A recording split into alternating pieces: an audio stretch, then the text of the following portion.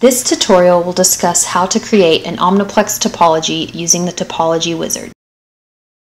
An OmniPlex topology is a configuration of the system's hardware and signal processing components. The flow of signals and data is shown as a diagram in OmniPlex server, and the configuration is saved to a file with the extension PXS.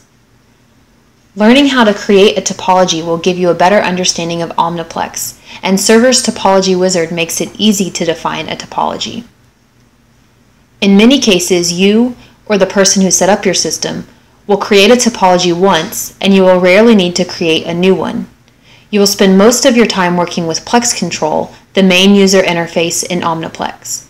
Plex Control communicates with Server to carry out your commands. If OmniPlex is already running, please close Plex Control and Server. You cannot change the system configuration while Plex Control is open or while data acquisition is running. If OmniPlex is not running, make sure that your OmniPlex chassis is connected and powered on. Remember that you must power on the chassis before booting up Windows. Otherwise, the PC will not see the chassis. If you are not sure, power on the chassis and then reboot Windows before continuing. Start OmniPlex Server by double-clicking the icon on the desktop. When the window opens, you will notice that there is already a topology loaded in Server. By default, Server always loads the most recently used topology. For this tutorial, we will create a new topology which will replace this one. If there's a green progress bar at the bottom of the Server window, wait for it to finish. If no topology loaded automatically, you will see a blank area like this. In either case, to create a new topology, click the Topology Wizard button in the toolbar. The Topology Wizard allows you to describe your system's hardware and then creates a topology, including the appropriate hardware support plus all the software components needed for filtering, thresholding, and spike sorting. Let's look at the Topology Wizard options. The section labeled A to D device is where you indicate the main data acquisition device in your system.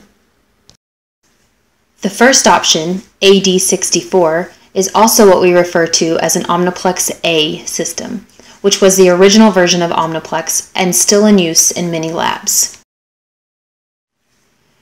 If you have this hardware, you will have a blue amplifier box that looks like this.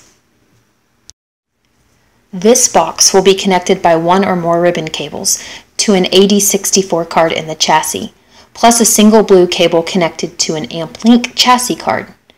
Systems with greater than 64 channels use two blue boxes, two AmpLink cards, and two AD64 cards. But when creating a topology, all you need to know is the total channel count. The next two A to D devices listed are the DigiAmp and the Mini DigiAmp, or Mini Digi. These devices are also blue front-end boxes that work with analog head stages, but unlike the OmniPlex A amplifier, they contain A to D converters and send digitized data to a data link card in the chassis over the blue link cable. No analog ribbon cables are used. If you select either DigiAmp or Mini Digi, the section to the right, DigiAmp HST Gain, will be enabled. This is where you indicate whether you are using unity gain, or G1, or gain of 20, or G20, analog head stages. OmniPlex needs to know this so that it can display and record signals with the correct voltage scaling. The next AD device is the Test ADC device. This is not an actual hardware device, but a software emulator that plays back recorded data from a file. We won't go into the details other than to mention that it's used in the free demo version of OmniPlex, which can be downloaded from Plexon.com and run without any hardware or a license. The last A to D device is the Digital Head Stage Processor, or DHP. This device looks similar to a Mini Digi Box, but the DHP is for use with digital head stages only. One DHP can support up to 512 channels of digital head stages. Select the A to D device corresponding to the hardware that is present in your system. Before continuing, make sure that the blue box is connected to the AmpLink or data link card with the blue link cable. Above the A to D device section is Topology. This section is where you select whether you will be working with single electrodes, stereotrodes, or tetrodes. Leave it at the default single electrode setting for now. To the right of this is channel count. In total A to D channels, enter the total number of channels in your system, for example 32. If you're not sure how many channels of hardware you have, leave it at 16 channels for this topology, since all systems have at least 16 channels. You only need to change the total A to D channels field, and the other channel counts are automatically updated. Keep in mind that you don't have to use all of the channels that you specify in the topology. You can disable unused channels later in Plex Control. Below this, you can select the number of DI cards, which is the number of digital input cards. Most systems have a single DI card, so you don't have to change anything here. Below this is the setting for the aux AI card, which is often referred to as the AI card. This is a 32-channel AD card that is typically used to digitize non-neural analog signals, for example, eye position. If your system has an AI card, it's the card labeled Auxiliary I/O, usually the rightmost card, with a breakout panel to its right.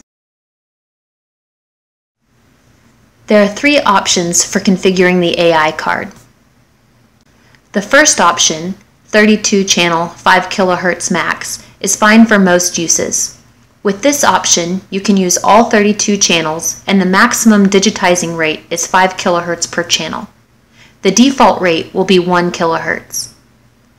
If you have the optional fast AI card, then the next two options are also available.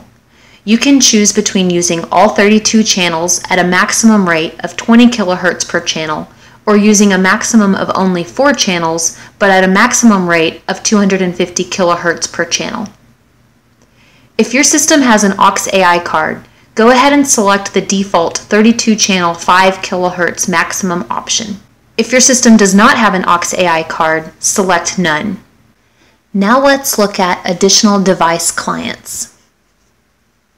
For this option, all you need to know is that it's okay to leave Cineplex interface checked, even if you're not using a Cineplex video tracking system. And for now, please leave Global Filter unchecked. We have now completely specified the system configuration and are ready to create a topology. Click OK.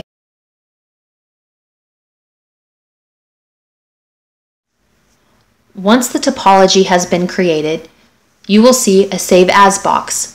It will show you the file name of the new topology and the folder in which it will be saved. You can edit the file name or change the folder before clicking Save. You will be asked to close and restart server. Click OK and then save your topology. Now close server and start it again from the desktop shortcut. Server will automatically load the topology you created. If you like, you can start Plex Control and start data acquisition to verify that your new topology is working as intended. You can either start Plex Control from the desktop shortcut or by going to the Run menu in Server and selecting Plex Control. The main Plex Control window will appear. If the Plex Control window does not look similar to this one, click Create View Layout for sources to restore it to a default view layout. Now click Start Data Acquisition.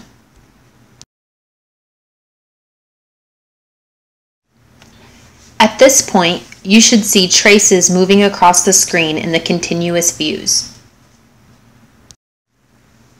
Even if you don't have any input signals or head stages connected, you should at least see flatline traces sweeping from left to right in the continuous views. For more information on topologies and system configurations, please see the OmniPlex user guide. Contact support@plexon.com if you need assistance with your OmniPlex system. Thank you for watching this tutorial.